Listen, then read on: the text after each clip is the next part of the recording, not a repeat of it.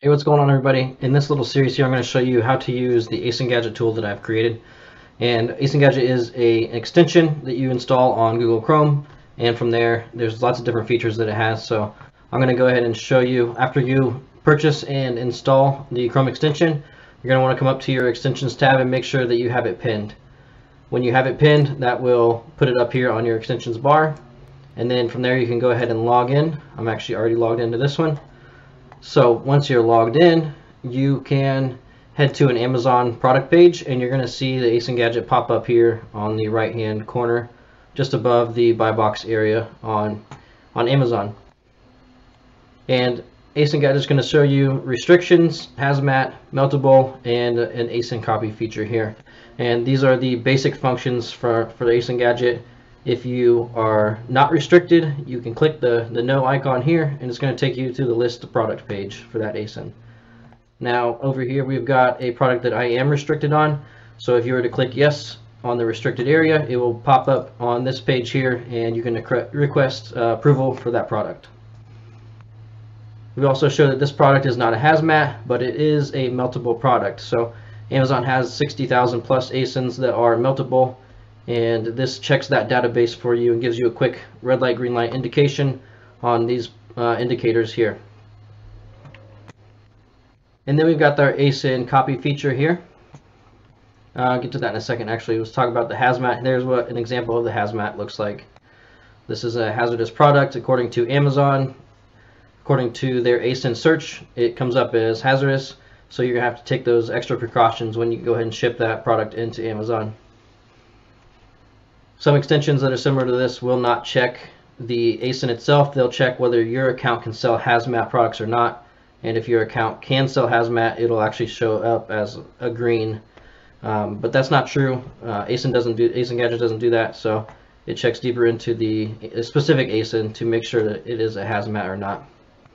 And then you got your ASIN copy feature here, so you can click copy, and that's just going to copy the ASIN as text. Or if you click the link, it will copy the ASIN, but it will be a clickable hyperlink. If you can put it in a Google Sheet then or something like that if you want.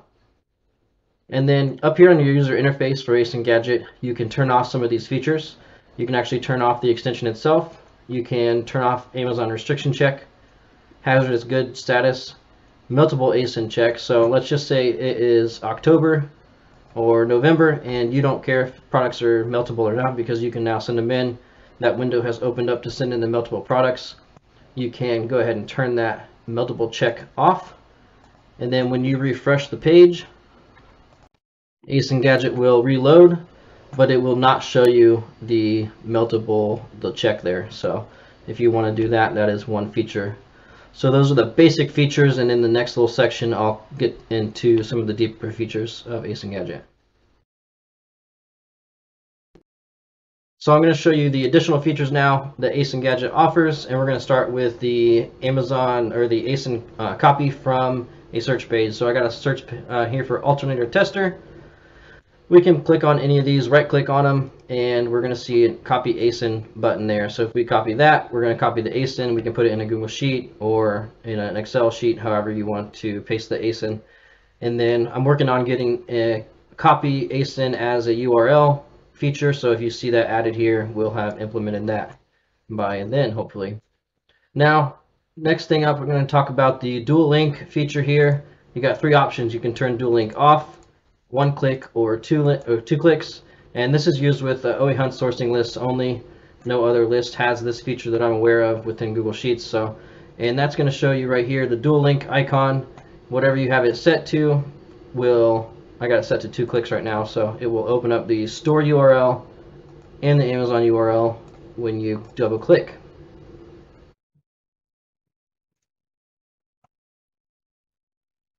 So there you can see it opened up the source and the Amazon page both using that dual link feature, and you can turn it to 1 click if you want, or you could turn it off if you don't want to use that feature at all either. And then next thing I'm going to add is going to be a Keepa icon in the column next to the dual link here, so you can click the Keepa icon and it will pop up the Keepa graph on the Google Sheet for you. So if you see that, we might have that feature added in the next week or two. And then the final feature the ASIN Gadget has that I want to tell you about is the customized context menu search. So if we are here on Target, we have a Scotch-Guard fabric water shield. We can highlight this text, right click, and then you're going to see ASIN Gadget as an option. We can search it on Google, Amazon US, or Amazon Canada, since those are currently what are offered.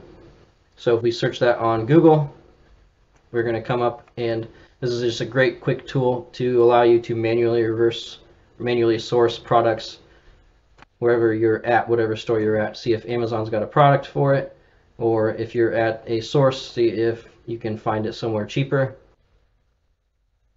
And then you have the customization options here. If you click on Customize Context Menu Search, you can add different links if you want.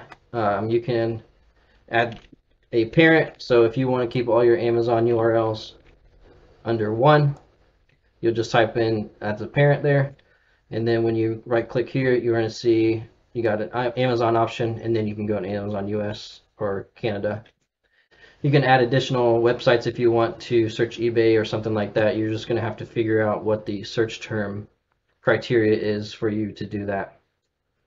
And that, I think, is all the features that ASIN Gadget has to offer right now. We are always updating and adding new features to this thing. So if you guys have any questions, any comments, any ideas that we can put in here, be sure to click on Bug Report or contact us.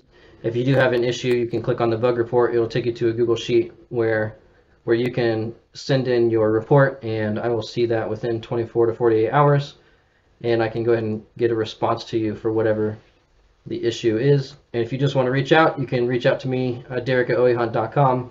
You can use the Contact Us feature here, take you to my webpage, fill out a contact form, and it's got all my different information here for you. And thanks so much for your guys' support with getting everything up and running here. I really appreciate it. And I'll see you out there. Happy hunting.